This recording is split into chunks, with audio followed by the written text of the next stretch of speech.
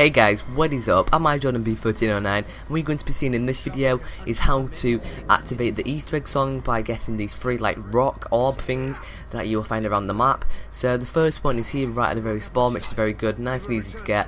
So that's the first one done. Then we're going to go to the second one, and this is where the workshop is. This is just before you open the door, that's 1500 to get towards where Juggernog is and everything. As you can see, it's just hidden under this like bed here, so you just want to activate that one just by looking at it and holding X.